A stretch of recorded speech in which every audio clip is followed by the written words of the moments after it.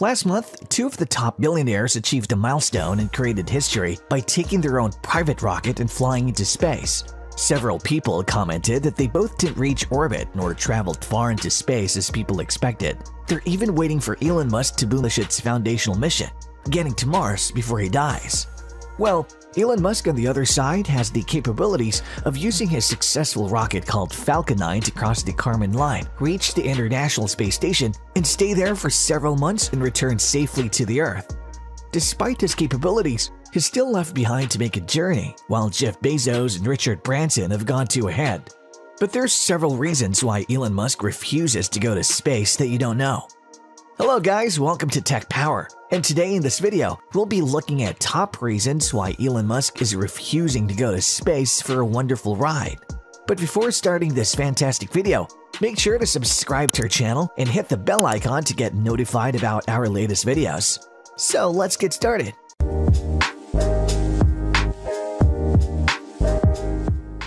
Elon Musk may have an impressive track record when it comes to space travel, but he hasn't actually gone to space himself.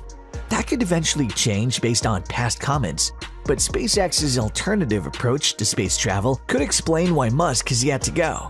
Here are 4 major reasons why Elon Musk is not going to space. 1. Rocket. The primary reason behind Musk still not going to space perhaps speaks to the difference between SpaceX versus Blue Origin and Virgin Galactic. SpaceX developed its human-carrying capsule, the Crew Dragon, as part of NASA's Commercial Crew program. The primary reason behind developing a human-carrying capsule is to transport astronauts to and from the International Space Station. After NASA ended its shuttle program in 2011, SpaceX used the Russian rockets taken off from Kazakhstan. The firm successfully achieved its first goal. For the first crewed flight in May 2020, SpaceX launched astronauts Bob Behnken and Doug Hurley on a trip to the space station. However, Blue Origin and Virgin Galactic, on the other hand, have 2 different crewed spaceflight capabilities. The 2 space firms are planning to offer suborbital space tourism flights, enabling those rich enough to afford a ticket a chance to experience weightlessness for a few minutes. Sending their founders on these flights demonstrates how going to space is fun, once-in-a-lifetime experience. But unfortunately, SpaceX isn't quite aiming for the same goals with its crewed missions. SpaceX also plans to send private citizens to space, but even these early missions will primarily focus on completing experiments or philanthropic work. This includes the September 2021 Inspiration 4 mission and the X-1 mission no earlier than January 2022. 2. Death. No one can dismiss his achievements at SpaceX because he has come so far in such a short period of time and blown out the competition with ease. Traveling to space is not an easy task because it carries a major risk of straight death. Even SpaceX's Falcon 9 is built for space, there are mere chances of being blown up to death. NASA states there is a 1 in 50 chance that Falcon will fail, but that's not sure at all. Putting this aside, this does not seem to be a significant challenge for Elon Musk. Another real reason might be consequences leading to death. Considering his 2 successful companies, it clearly states that Elon Musk will not risk the bright future of these 2 major companies for a single joyride to space. 3. Time schedule. Moving on, another primary reason for Elon Musk refusing to go to space is their time schedule. Blue Origin and Virgin Galactic are built and designed with minimal training and effort, which means that the trip will only take a few minutes. On the other hand, Elon Musk's Falcon 9 requires extensive training. It's said that the Axiom Crew 1 will go through 15 weeks of rigorous training before traveling to space. Well, in terms of business, 15 weeks is more than the entire fiscal quarter. Just think of Elon Musk's step back from Tesla for an entire fiscal quarter to go for a Falcon 9 training. I don't think Elon Musk will survive and cope up with Tesla being hit by the market. This month, 2 high-profile spaceflight founders crack headlines with 2 trips.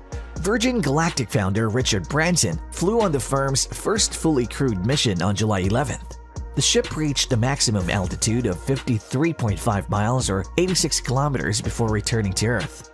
On the other hand, Blue Origin founder Jeff Bezos flew on the firm's first crewed mission on July 20th. The capsule reached a maximum altitude of 66.52 miles or 107 kilometers before returning to Earth. However, Musk has not yet gone to space. And it's also unclear how high Musk will go far into space.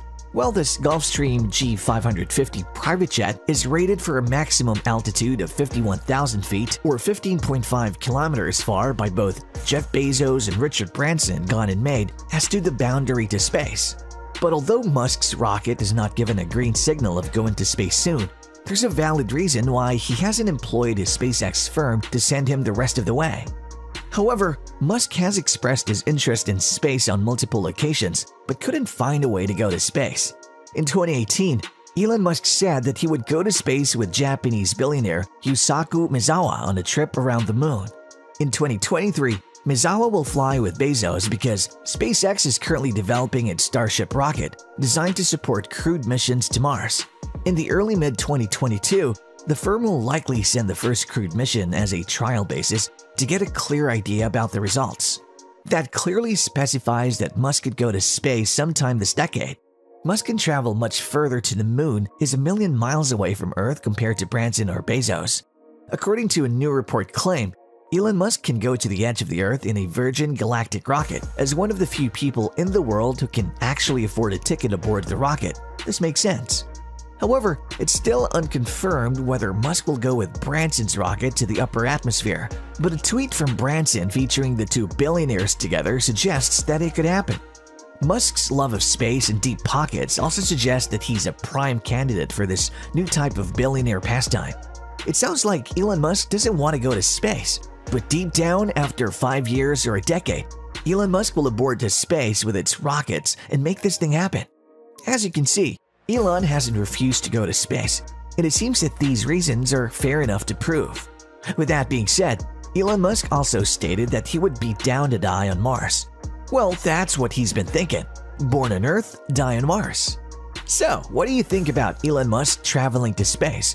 Will he go to space for a ride, or will he stay down on Earth, modernizing the entire world? Let us know your thoughts in the comment section below, and we will be happy to hear from you. Also, if you found this video interesting, then don't forget to like and subscribe to our channel. Thanks for watching.